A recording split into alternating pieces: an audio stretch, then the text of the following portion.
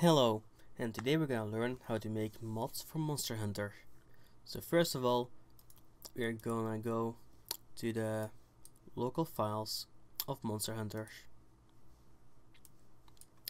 Here you can see the chunk folder, and we are going to copy all of these files to somewhere else.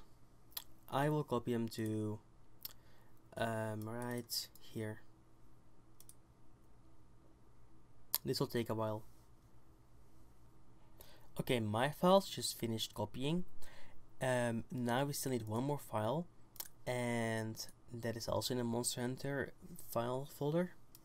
And the file that we need is this one right here.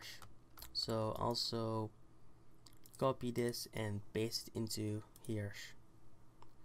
Now we will be downloading the WorldChunkTool that we need to unpack all of these files. So I will leave the download link to this to this tool in the description. So you just download the latest version. You open it, the RAR file,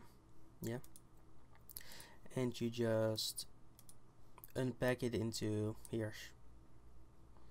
Now you need to drag each chunk file onto the tool, and we'll start to unpack it.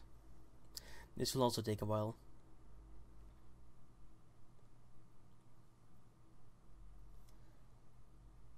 Okay, now once this is done and the console says this message right here, you just press enter and it will extract the PKG file right here, and you'll get a chunk 0 folder or chunk number, whatever you extracted.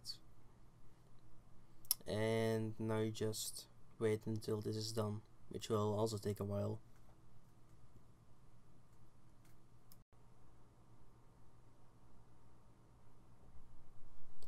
Okay, it just finished. Now just press enter to quit it, and now you can delete these 3 files. And now just repeat it for chunk 1 to 5.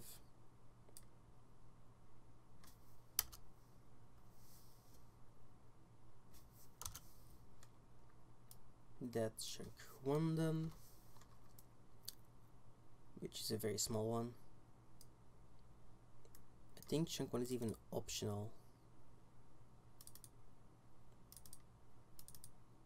Yeah, I think it's optional, like some very small things that you can edit.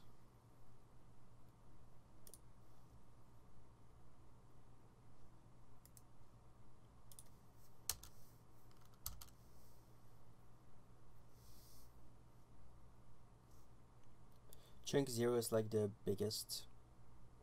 It's the original base game.